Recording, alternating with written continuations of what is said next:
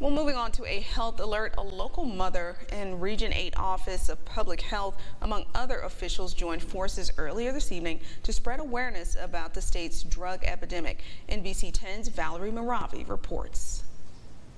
Mother willing to make a change because she lost her daughter to fentanyl overdose. Now she's here on a mission to make that happen.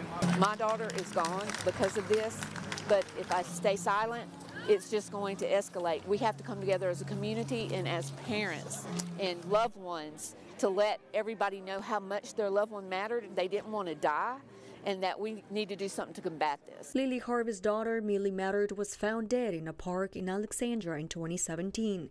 Without support for parents that experience this type of loss, she became the advocate in support of many grieving families. So I stepped out and I held my first overdose awareness day in the very park at the very place that she lost her life. And where she died is where Millie Mattered Overdose and Addiction Advocacy was birthed. The awareness walk included over 20 banners with more than 400 faces of young people lost to this epidemic. Betsy Mullins lost her 38-year-old son from fentanyl overdose. He was in recovery and relapsed. God spoke to me and he said, hold him a little longer, a little tighter. And as I did, I whispered to him, I love you and I'm so proud of you. And he had accomplished so very much in his sobriety time. Over 1,800,000 people died from fentanyl overdose in the state of Louisiana alone, according to the Centers for Disease Control and Prevention.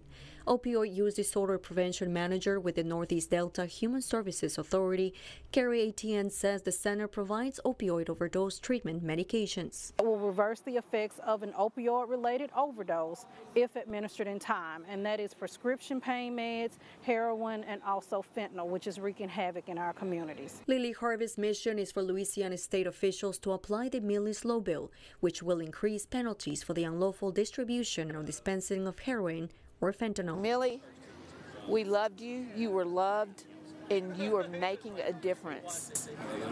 The opioid awareness walk will be visited in over 15 cities across the state and will make a last stop at the state capitol in Baton Rouge on April 2nd. Reporting in Monroe, I'm Valerie Moravi for your Oklamas News Source.